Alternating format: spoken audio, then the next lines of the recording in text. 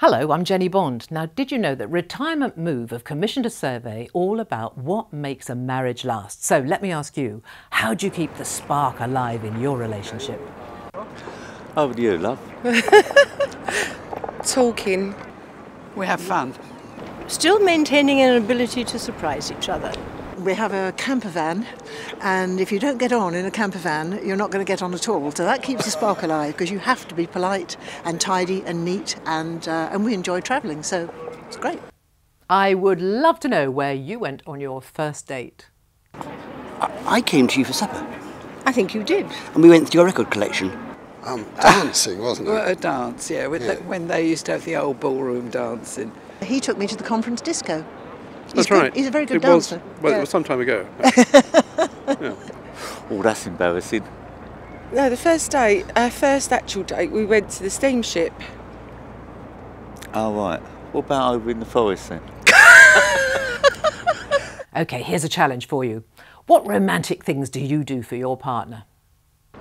For always buying hearts, just flowers. You know, there's no special occasion. I make sort of photo books for always a Valentine's card, always something romantic on the birthday, go out for lots of meals. Yeah. What do I do for him? I'm with him. So this is going to put you on the spot. What are your tips for a long and happy marriage? Smiling, kissing, hugging. And have meals around the table rather than kind of just in front of the television all the time, and so there's no kind of...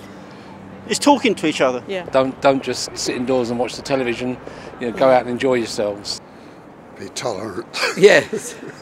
Yeah, we have a hug every day. That's really important. Yes, we do. Yeah, That's right. Absolutely.